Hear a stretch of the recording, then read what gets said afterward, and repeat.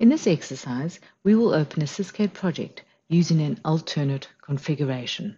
So to do that, we can click on File, Open Project Alternate CFG, or alternatively, we can click on the icon, which is third from the left, Open with Alternate Configuration. So I'll click on that icon, and then we can go and browse to the project that we want to open.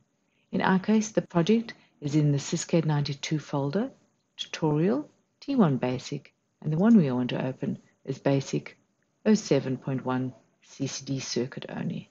So if I double click on that, and then click on the project.spj and say Open, and I then have a dialog box where I can select the configuration file that I want to use. In our case, we want to use Basic, which is in SysCAD 92 Tutorial, CFG Files folder, and it will open that project with the alternate configuration.